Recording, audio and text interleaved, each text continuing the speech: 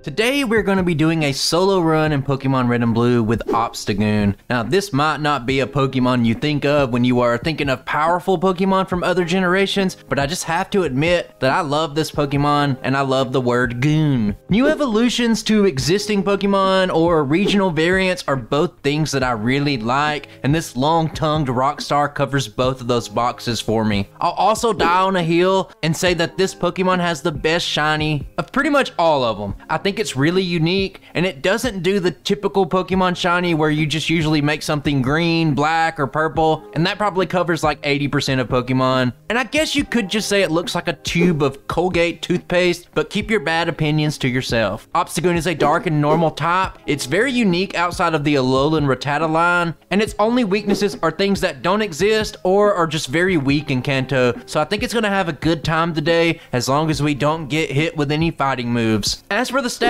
we have a really solid base to work with. There's nothing that just kind of jumps off the charts, but everything is above average, and if you are wondering how I pick which stat will be the special stat, I just choose the highest. I call it the Chansey rule. For this run, I went with 2 new moves in Cross Chop and Nightshade, and I'll come back to those later, but I just kept everything else vanilla. Now you got things like Pin Missile and Lick to round out the starting move pool, but they're not really gonna see much use. The thing to look out for is a stabbed headbutt at level 12, and Home Claws is a move that raises your attack and your accuracy, but I substituted it with Meditate, which isn't as good, but it's pretty much the closest thing that Gen 1 has. A new move that is missing is Obstruct. It's Obstagoon's signature move, and it functions like a better version of moves like Protect or Detect, but I simply do not have the tech or the knowledge to make that into a Generation 1 move currently, but it wouldn't really have much impact on the run either way. As for the TM list, it continues the tradition of normal Pokemon having an incredibly long list to choose from, but in terms of Generation 1, Body Slam, since we are a normal type, just stands out along with great coverage moves like Dig, Blizzard, and Thunderbolt, and there's even Surf in there, which is more funny to me just to imagine this thing surfing, you sitting on its back and it riding around. Not really that useful to the run, but just kind of funny. And before we dive in, I'd like to say that likes and comments, they go a long way in helping channels grow, so if you want to help me out, help the channel out, or you just enjoy solo run content, whether you are somebody new, someone who normally just doesn't think about that sort of thing, or even if you are a returning subscriber like Pal Molly, I want you to scroll down and I actually want you to tell me this week how you think Obstagoon is going to stack up against some of the elite runs. I generally write down my intro before I've actually done the run, so I have to say that I'm personally a little skeptical, but I think it can be around a time like Tinkaton, but I'm not sure it's S rank material just yet. But that's enough talking. I think you guys can sit back, relax, grab yourself a Sody Pop, and let's see how this thing does. The first thing I would like to say about this run is the sprite. It's amazing. This isn't my artwork. A while ago, last year, I got permission from a very talented artist. His name is Pat Ackerman. I do have his socials linked in the description if you want to look at that. And you notice when I pick the Pokemon, the sprite in the game is much more saturated than the sprite there. That's because I use a modified version of the game and it uses Gen 2 color palettes, so that's why there's a discrepancy there. As for the rival battle, I just kind of use Night Slash, and this one is over very quick, but notice how I crit both times, and this kind of segues us into the new moves for the run. We can talk about them now, and we'll just cover them both at the same time. Cross Chop is a 100 base power fighting move with the huge drawback of 80% accuracy. It's situational, it's not really going to see that much use. On the other hand, we have Night Slash. It does get stab, it has 70 base power, and it's going to be our bread and butter for the whole run. Both of these moves are a high crit rate move, and since Obstagoon has high base speed and Generation 1 uses your speed to determine your crit rate, this means they will crit every single time. The guaranteed crit is really what makes the Obstagoon get a huge bump in power, and what that translates into terms of actually playing the run is that I only have to do the bare minimum, the 1 bug catcher, and then we can go straight to Brock.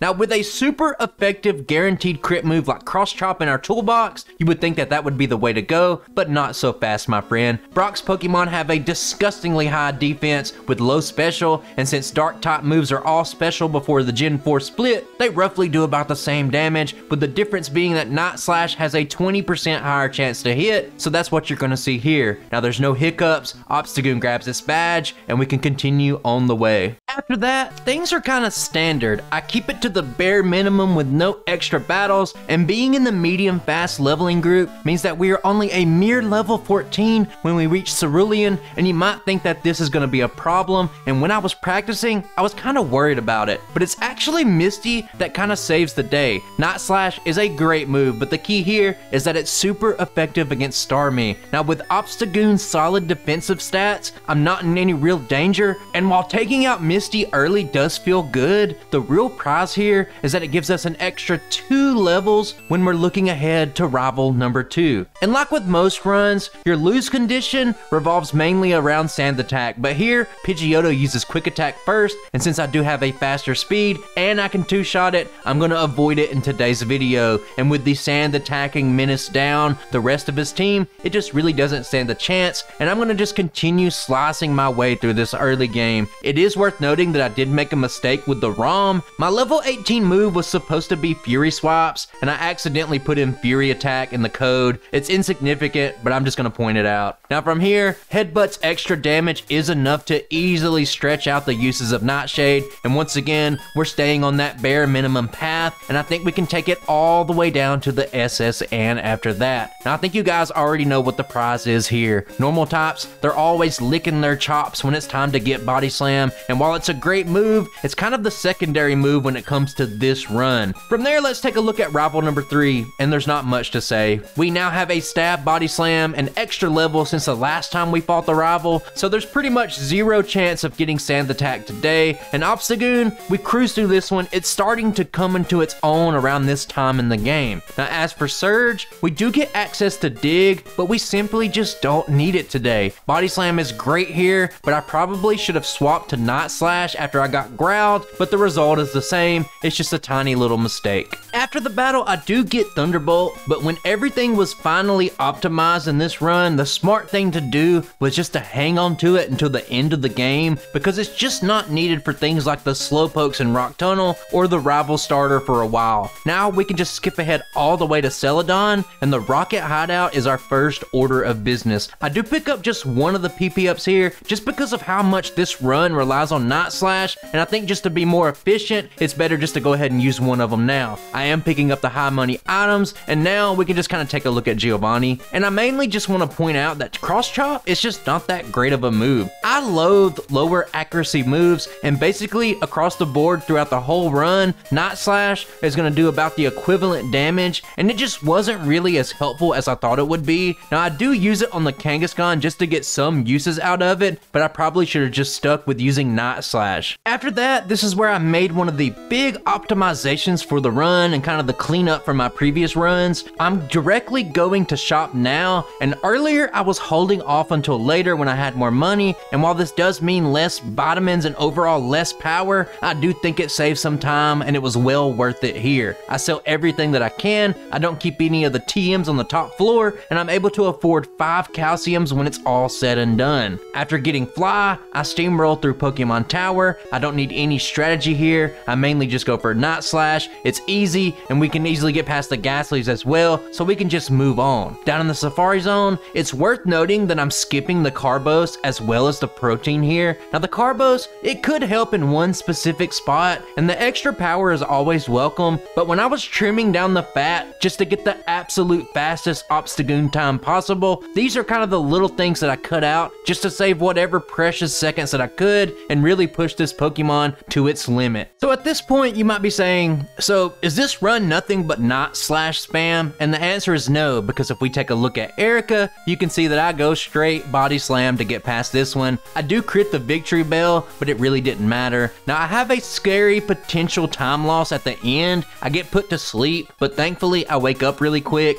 and we're just kind of cruising at this point. Now I'm gonna rush Seal. This is something that isn't as easy as some of the other spots that I could have gone to, to, but I knew if I really wanted Obstagoon to have a nice run, getting this down now could save some precious time when we see the final result. Now, like the rest of the run so far, it's the minimum track, but I do kind of run into a scare here. Machoke is a fighting type, and even though I'm double weak to fighting, I just simply don't respect fighting types in Gen 1, and I get hit with the low kick, and it does a good chunk to me. Now, continuing on, I make a second mistake, but first, I finally do learn a coverage move in Thunderbolt, but I forget to heal going into what is normally one of the toughest fights in the game, and from there, I think we can just take a look at rival number 5.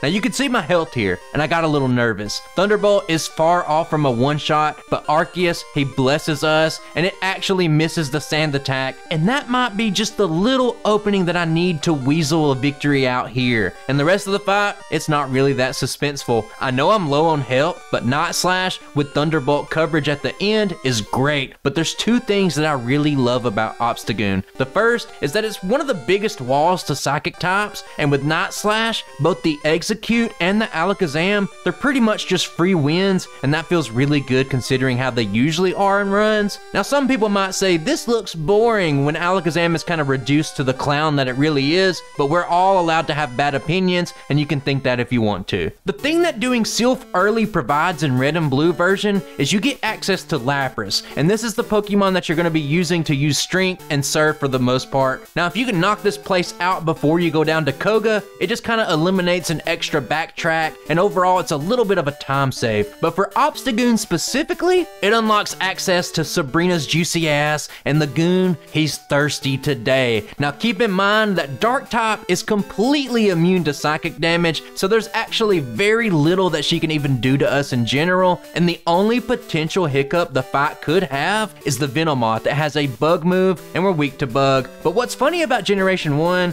is that even with Stab and the super effective bonus, Leech Life is only at 60 effective power, which is actually kind of sad. So if you ever wonder why people say bug types absolutely suck in Generation 1, there's your answer. And I must say overall that doing Sabrina as the 5th gym does feel a little bit strange. Now let's keep this Night Slash train going by paying a visit to Uncle Koga, and while we don't have super effective damage, the guaranteed crit just makes up for that. The important thing here is that doing Sylph and Sabrina first, it puts us into a guaranteed one-shot territory for the Coughings, and while the Muck and the Wheezing are a little bit tankier, it just made this one a little bit more safe, and there's not really much more to say about it. With 6 badges down, a swift swim down to Cinnabar is about the only thing left to do, and I didn't really save Blaine until the end for a specific reason. That's just kind of how it played out. Now the only thing to note here is that I pick up Blizzard for later, and after answering the age-old question of if Tombstoner, brother, can solve our life problems, we can take a gander at the gym battle. And like with Erica, there's actually a little wrinkle here, I guess. Now the plan is to go Nightshade on pretty much everything, but I bring in Body Slam for the Rapidash. The chairman of the fan club, he's shedding a tear right now, and I take it out. Overall, a Fire Blast crit or something like that could make this fight a little bit dangerous, but Obstagoon is doing a fantastic job, and I don't think that the final Giovanni gym is going to be that much of a challenge either. Now the thing that I would like to take a look at, like I did with the Tyranitar Sanqui run, is the black belt with the 3 fighting types. It can be a little bit dangerous. Without boost, he just kind of lingers around a little bit too long, and if you're like me and you forget about it, it can cost you some resets, and it did in some of my tests. The important thing here, and something I haven't even talked about the whole run, is that we have Meditate. I use it here, I use it once, and it guarantees you can one-shot every one of these Pokemon with Body Slams, and it just kind of makes this one safer overall. And I think you guys know that a fight is going to be kind of easy when I spend more time talking about one of his underling trainers more than I am going to be talking about him. Now the main thing is that I only speed tie the Doug trio, and we did see in the Groudon run that one sand attack can ruin your day, and I would say that this fight overall wasn't exactly clean. I do get poisoned, and even though Night Slash does its thing, I'm in kind of a position where I have to go heal after the fight or use some items. And since I'm on a great pace base here, I opt to go ahead and use a full restore, I use an elixir, and I go ahead and use every single one of my 10 rare candies now in preparation for rival number 6, and I think we can just take a look at that. The rare candies were very important for this fight because it puts us at essentially full power and it gives us much better ranges in our damage throughout the fight. With Thunderbolt, the Pidgeot goes down with a single hit, and from there, Night Slash supremacy reigns once again. Night Slash on the Blastoise is a thing you could do, but Thunderbolt critting would make it a turn faster, so that's kind of why I go for that. Now it's time for the Elite Four, and we are pretty much already set, and with today's optimizations, I will be skipping the rare candy and Victory Road because it just doesn't really help us anywhere. Now I think we can focus on Lorelei, and let's just kick off the beginning of the end.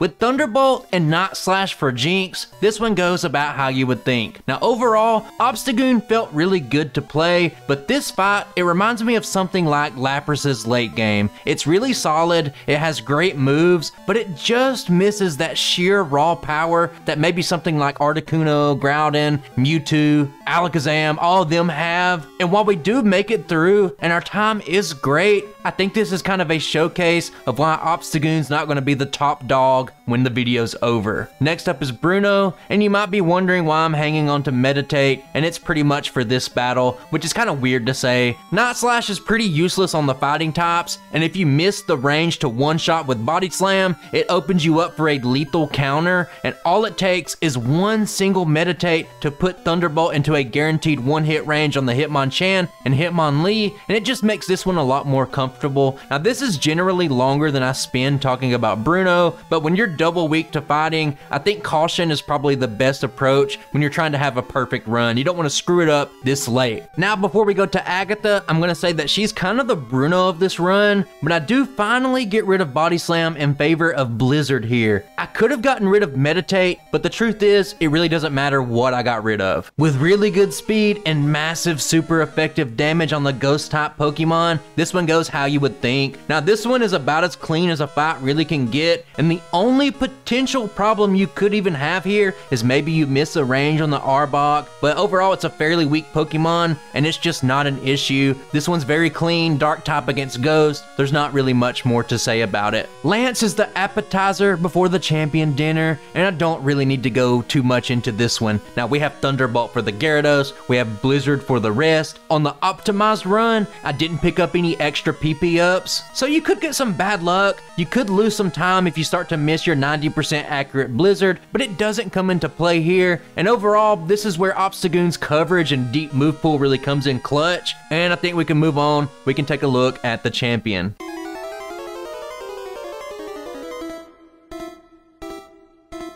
First up is the Pidgeot. We have Blizzard now. We can kind of just clip this bird's wings and we can move on. Next, I've said it a million times, but I never get tired of seeing Alakazam just being reduced to something trivial. It and Gyarados, they're often the most oppressive Pokemon in these runs, and it really just warms my heart to see them bleed from time to time. Right on, it's only a one-shot with Blizzard, and we'll come back to Blizzard in a second, but it goes down, and then after that, we go back to the tried and true Night Slash for Arcanine. We take it out in a couple of hits, and now it's time for Executor. And I think a solid review of this run would be that there's a little bit too much Blizzard RNG near the end, and it gets a little dicey at times without PP ups, and this is kind of another place you can use it, just so you have that chance to one-shot. Now I do hit, I don't get the one-shot, and I do have Night Slash. It does super effective damage. I can finish it off, and we can see the end of the fight. Now as for the Blastoise, it's the same thing. Thunderbolt has a chance to one-shot it, but I was done rolling the dice at this point, so I just go for 2 Night Slashes, I tank a Hydro Pump for my trouble, and it goes down, and that's the run over.